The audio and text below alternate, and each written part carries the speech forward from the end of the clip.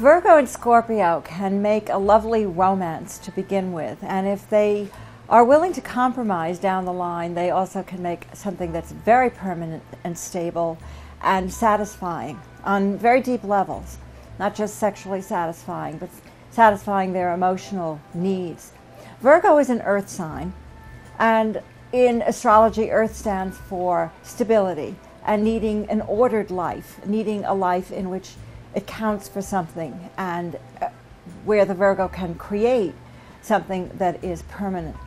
Scorpio is a water sign, and water stands for emotion, but in Scorpio, the waters of its emotion are really very, very deep, like still waters run deep.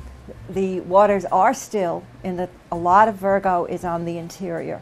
A lot of it, of the feeling of a Scorpio, it remains hidden because the Scorpio does not want to be vulnerable. Both have in common the fact that they are interior people. Virgo withdraws its emotions inward. Virgo has a reserve, a certain elegance of spirit, and yet a quality of don't come too near, don't touch the real me until I'm safe. Scorpio shares that with Virgo because Scorpio must be safe, otherwise it gives nothing of itself outward. And so they find in each other that little safe haven. They can create a beautiful life.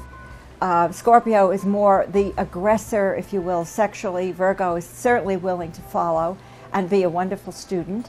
And then as they go deeper into the relationship, and it becomes also a friendship in which they know they can depend on each other, love blooms into a deep companionship and a life in which each of them makes something that is permanent, stable, and successful because they find in each other the support that each needs to make that successful life together.